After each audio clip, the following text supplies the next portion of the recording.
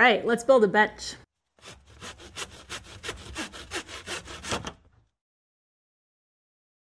The plans for this season's Builders Challenge is this outdoor storage bench. And the whole point of the Builders Challenge is to take this original plan, tweak it, and make it your own. So what I got from this was curves and storage, and then I just went off from there and created this design.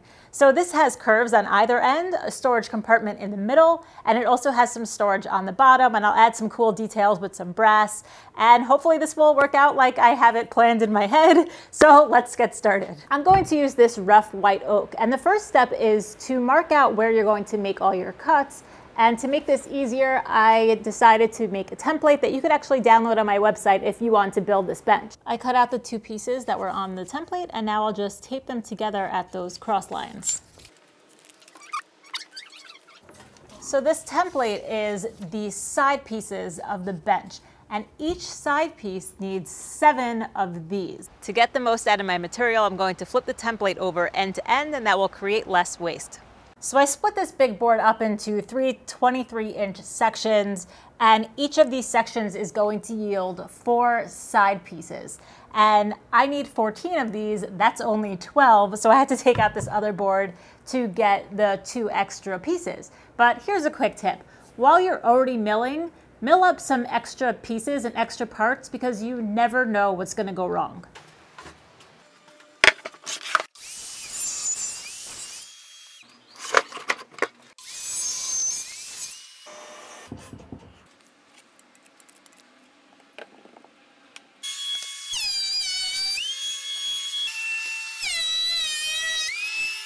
Now that this top face is flat, I can send it through the planer without the sled, just like this, and it will become square. Both faces are now flat, and I'll square up one edge now using a tapering jig at the table saw. Now I can use this straight edge against the fence to mill this into the strips that I need.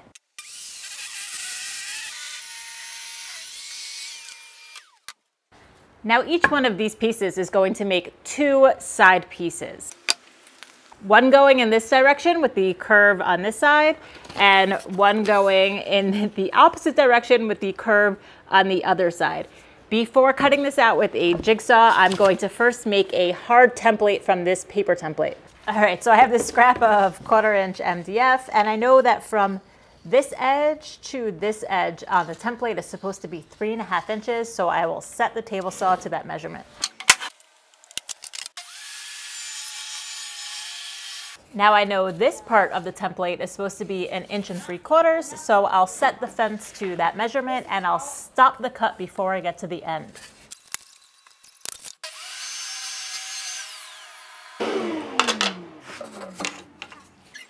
And now I could just trace the curve of the paper template and cut that out.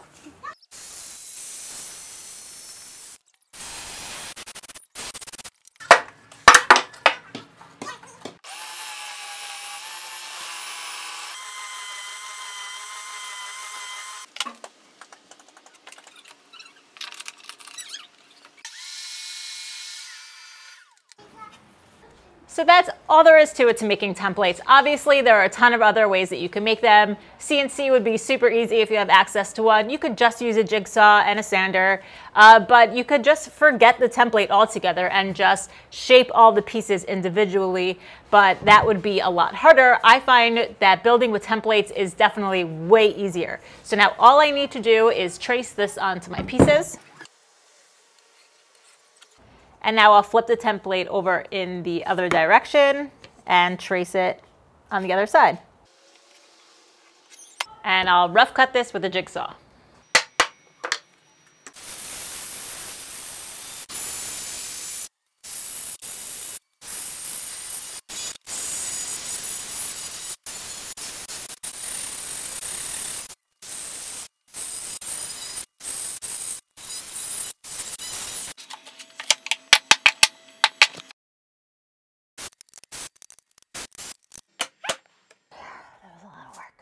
Now I'll temporarily put the hard template on with some double-sided tape.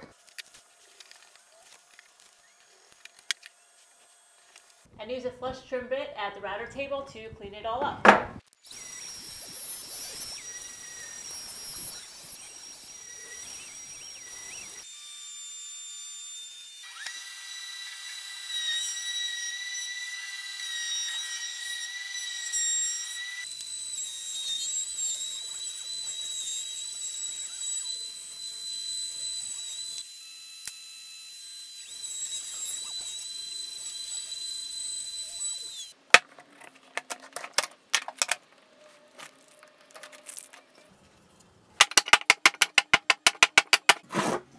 So it was a really good idea that I milled up some extra pieces because I made a mistake.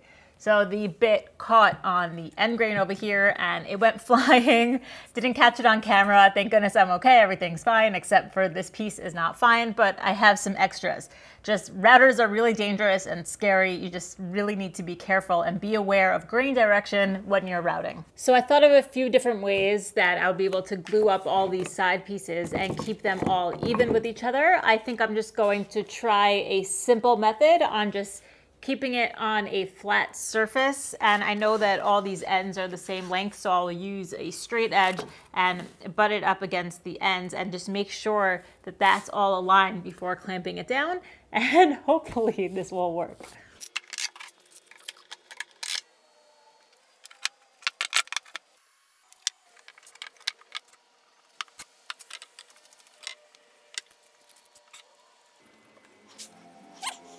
I think it worked.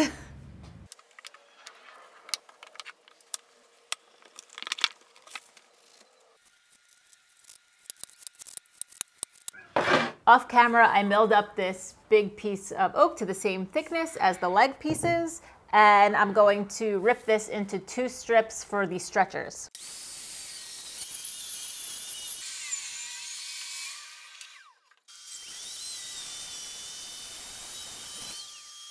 You just saw me joint one edge of these thinner boards using the Tracksaw, and now I'm going to cut them up into strips that are the same thickness as the leg pieces. This way it's going to look like the whole table or bench is made up of the same thickness material, and my table saw fence is already set to the correct thickness from the stretchers that I just cut.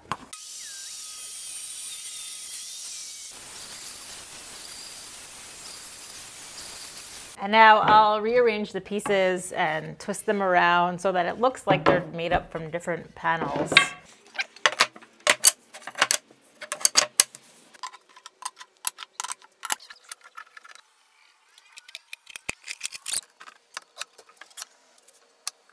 So sometimes when I do glue ups, I use dowels or biscuits to help with alignment.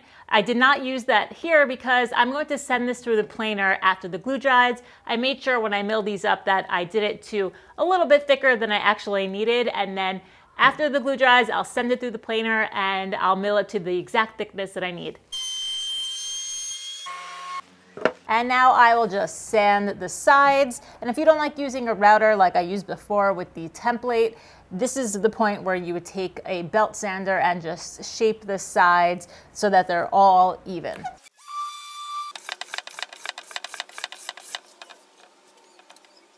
Now I'll just square up the ends of the stretchers.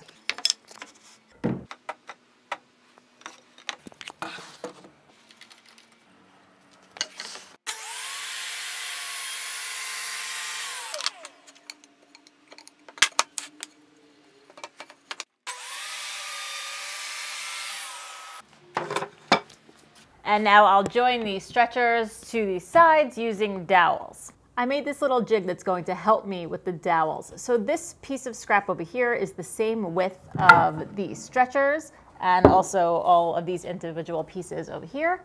And I drilled these 2 holes in here that are equally spaced from the edge. And from this point down, this is also the halfway point of the thickness of this material.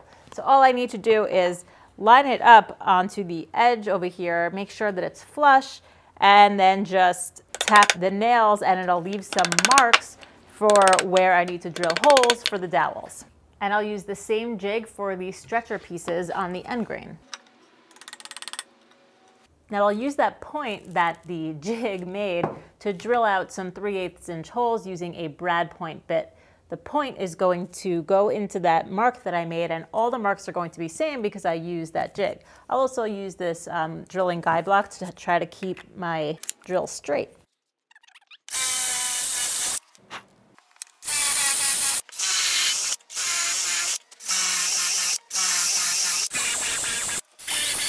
The end grain is a bit more difficult to drill into, but can be done.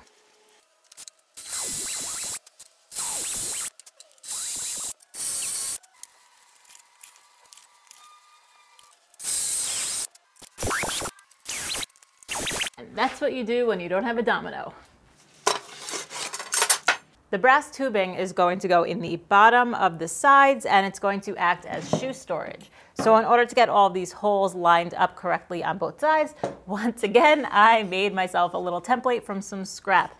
So these are all equally spaced apart, and they're 4 inches up from this bottom.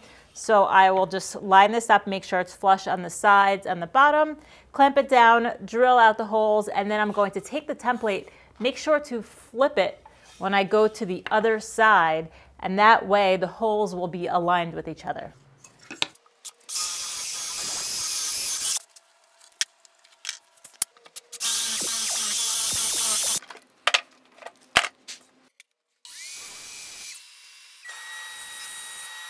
Well, I just made my first major mistake when cutting the brass rods. I measured how deep the holes were, and I meant to add that to the overall length, but instead somehow I subtracted that. So now the brass rods are just a little bit too short. And what I think the simplest and easiest solution is going to be to fix it is to cut the stretchers just a little bit shorter. The bench is going to be a little less wide than I planned, but it happens. To help with clamping, I'm going to make these clamping calls, and first I'm just going to cut away at one of the corners, and I'm going to do that with my adjustable fence on my crosscut sled with a stop block.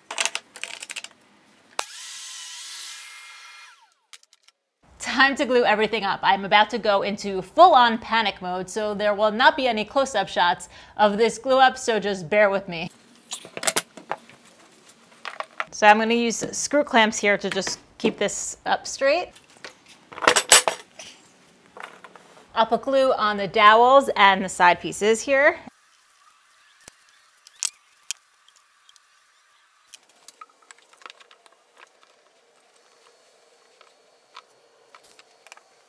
Now I'll just put the brass rods in on one side.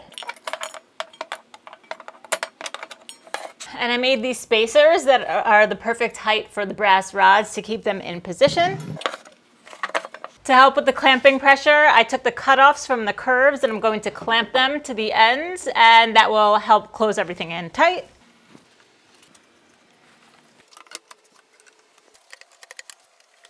I'm keeping an eye on the bottom to see if the brass is touching the sides, and once it starts to get near the holes, I get that lined up. Since I don't have any clamps that are long enough for the bottom, I'll just have to use 2 clamps spread across.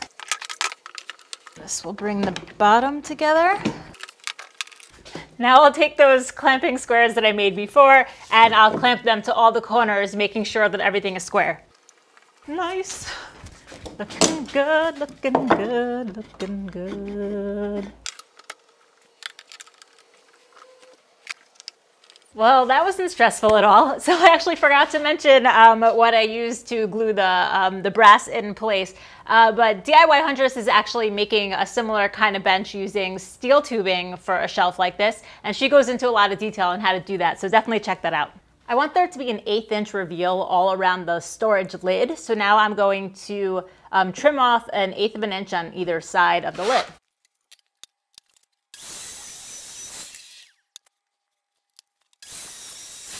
Now I could cut the lid to its final length. Moving on to the storage box.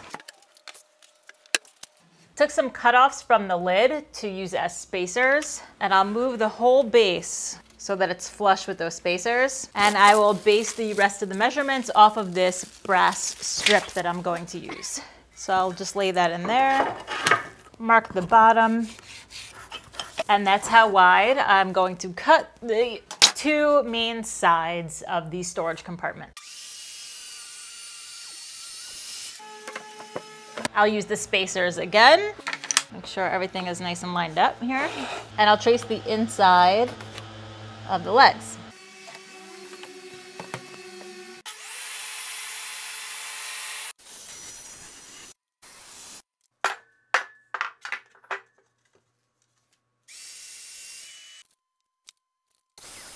I almost forgot to make all of the grooves in the bottoms of all the storage box pieces. This is going to hold the storage box bottom.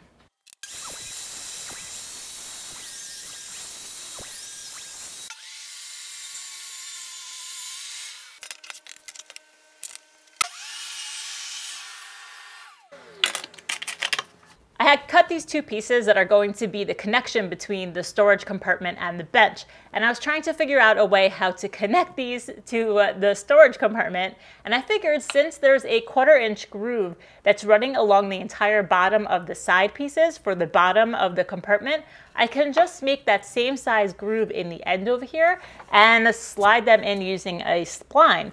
So in order to cut a groove on the end of this piece of plywood, I'm going to use this jig that was actually meant for something else, but if I line it up on the end over here, it can cut a slot using a slot cutting bit at the router table.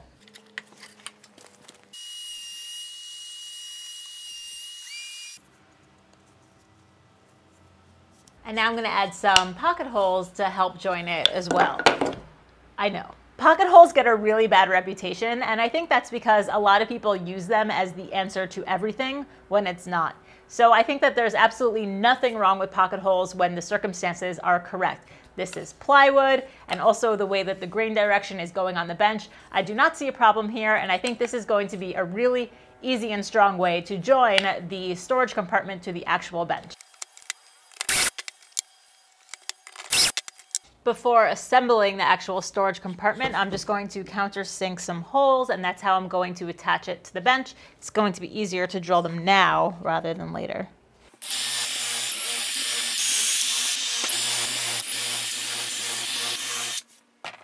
Finally, time to assemble the storage box, and I'm probably going to go into panic mode again, so just stick with me. So I'm going to go corner by corner and just make sure that everything is aligned. Oh, almost forgot glue. Put on a little bit of glue. Slide in the bottom. Okay, we are looking good. Everything looks nice and square. It's all lined up. So I'm gonna go ahead, pre-drill some holes and then lock it down with screws. Probably should have made some marks for where to drill. All right. Moving on to the other side.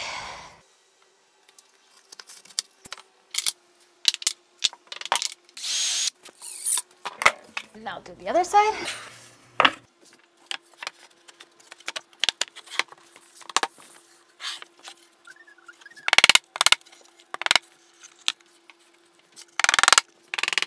What I'm doing is I'm flushing up this edge here before it curves up with the sides.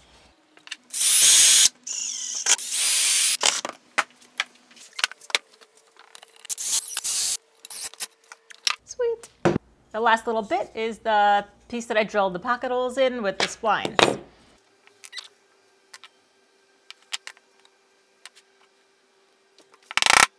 I want 2 going in this way and 3 going in that way. All right.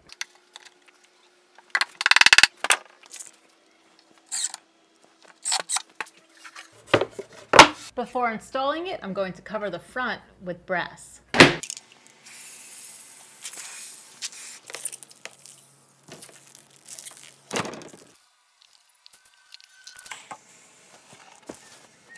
Okay. Whew. The brass that's overhanging can be flushed up with a flush trim bit in a trim router. Yes, you can use these bits on brass.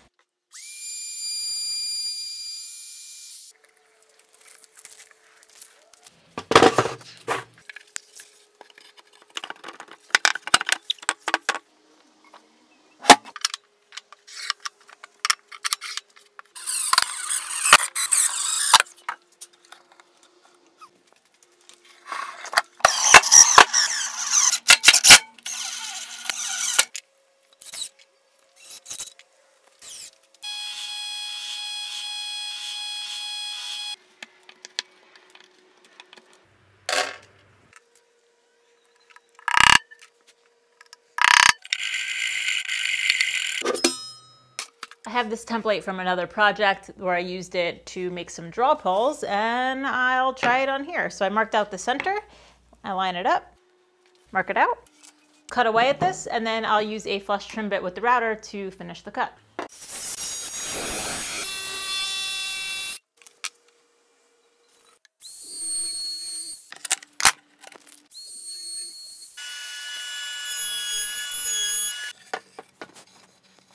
Before finished sanding, I want to install the lid hardware. So I made a story stick that's the same width as this part of the bench, and I'll measure the same distance from the ends, making sure to avoid the screws that are in the side because I definitely don't want to run into those.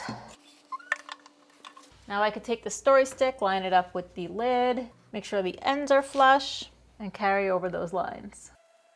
I'll line that up with the 0 mark on this hinge jig and drill away.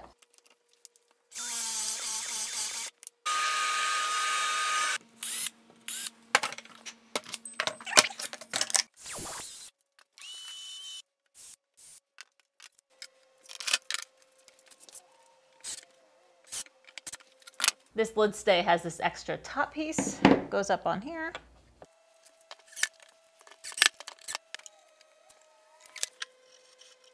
I put some double-sided tape on the back of here just to hold it in place temporarily. A 90-degree attachment really comes in handy here. Oh, and a Vicks bit.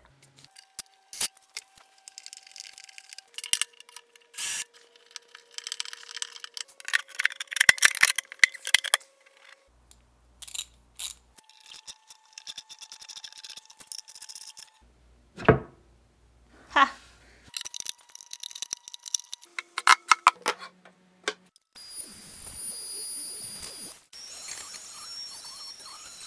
Time for finish, and I'm going to use Rubio Monocoat in cotton white.